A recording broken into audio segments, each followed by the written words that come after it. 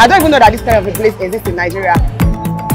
When I came here, I thought it's just the normal thing, Nigeria thing. You understand what I mean by Nigeria thing? But now, I can see that it's actually a very exciting place to be. It's not only that it's an exciting place to be.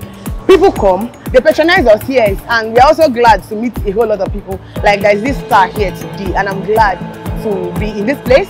Not only in this place, I'm glad to be a staff of Koyo. So when you come to this train station, you can come and patronize Jessica. I mean, my colleagues, we are here selling, so you can come and patronize us.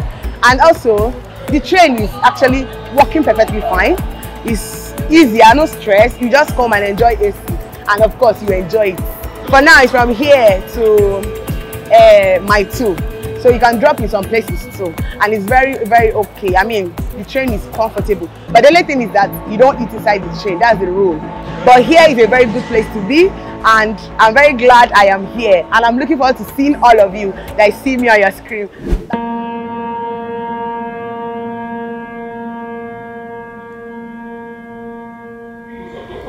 Ibùsọ̀ Ìgànmú, ilẹ̀kùn máa ṣí lẹ́gbẹ̀ẹ́ òsì. Jọ̀wọ́ kíyèsí àlàfo tó wà láàrin ọkọ̀ reluwé àti pèpele tó bá fẹ́ wọ inú tàbí sọ̀kalẹ̀ nínú ọkọ̀. The next station is the Ìgànmú station. Doors open on the left. Please mind the gap between the train and the platform while boarding or alighting.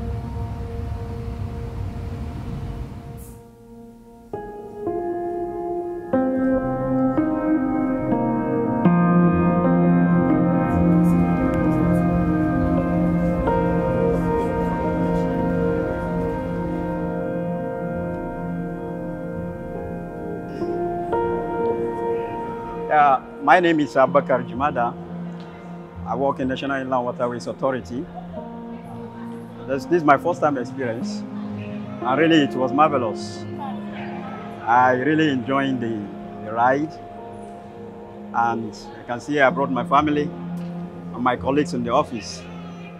They're all together here, and it's a wonderful one.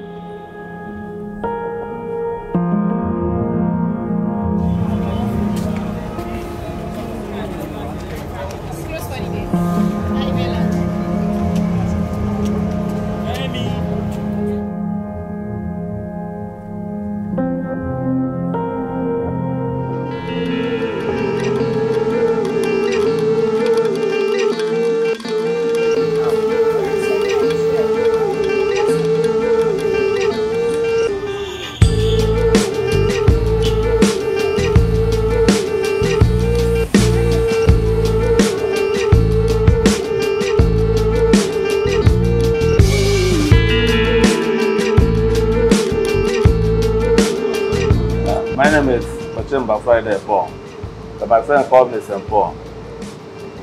I've been entering this train since the beginning of the reception of the office. And honestly, I really enjoying it.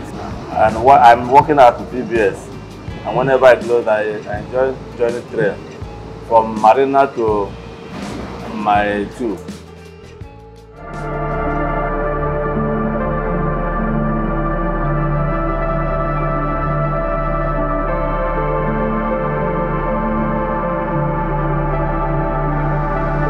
The Lagos State has done a very wonderful thing that is wanted to emulate to other states.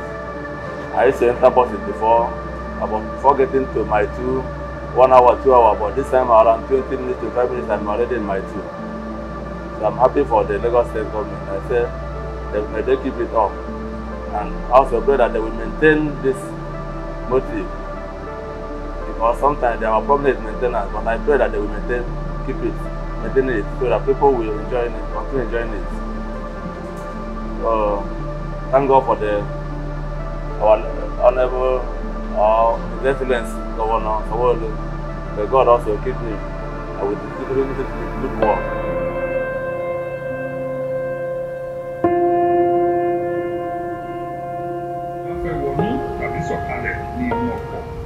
The next station is the Alaba station.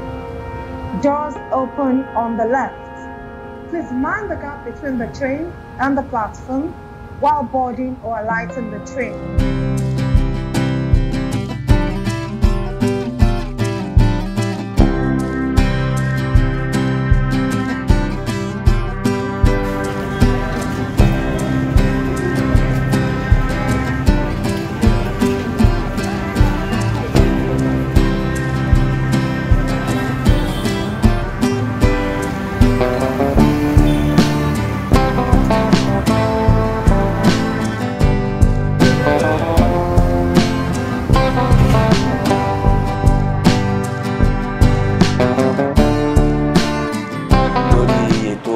tá fi ń rìn láti Marina sí Mile 2 ó really relieve gbogbo àwa ará Èkó púpọ̀ lọ́pọ̀lọpọ̀ agbádùn ẹ̀ gidi ó jẹ́ kí ọ̀nà òpópónà wa gan kó dínkù fún ìrànlọ́wọ́ lórí traffic dínkù gbogbo ẹ̀ so ètò tó dá gidi gan ni kọ́kọ́ tó bá wa ṣe èyí tó kù láti jẹ́ pé kó dé láti Mile 2 kó kanlẹ̀ sí Badagry èyí tó tún wá kù lórí àwa tá à ń wọlé tá à ń wọnú tírẹ́ẹ̀nì náà ni lórí tá bá fẹ́ wọlé àbí tá bá fẹ́ bọ́ ta ká máa ṣe ọ̀pọ̀lọpọ̀ sùúrù lórí pé tírẹ́ẹ̀nì yìí ó ní iná ni ẹ̀rọ iná ló ń lò kò ń ṣe nǹkan tá a lè máa ṣe girigiri lórí ẹ̀ káwọn èèyàn máa ṣe sùúrù ẹni tó fẹ́ bọ́lẹ̀ kó ṣe sùúrù fún ẹni tó fẹ́ wọlé kó ṣe sùúrù fún ẹni tó fẹ́ bọ́lẹ̀ so ètò tó dáa gidi gan ni bóyá Lagos State máa bá a ṣètò lórí pé bóyá bàbá ṣe ń dé orí station yẹn bóyá a máa tò ní àbí nǹkan kan bẹ́ẹ̀ but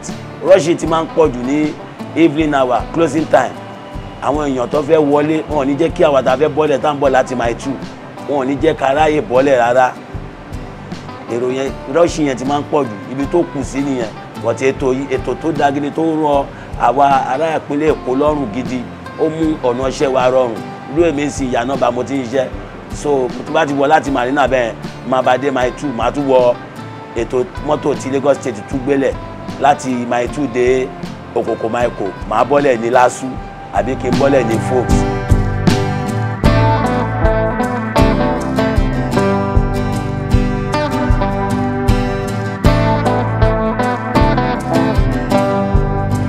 mo tún ní plan ní báyìí pé by weekend Saturday máa kó ọmọ àti ìyàwó wa kàtújọ wá wọ̀ ká ṣeré lọ àtújọ wọ̀ ṣeré padà bọ̀ ètò tó rọrùn ní ìlú Èkó ní bàjẹ́ ìjọba yìí àjùmọ̀ṣe ní o gbogbo àrùn Èkó lọ́wọ́ gbogbo àwọn tó bá kù sí ẹjọ́ kó ní kálukú kan jẹ́ ká túnbẹ̀ ṣe Èkó ní bàjẹ́.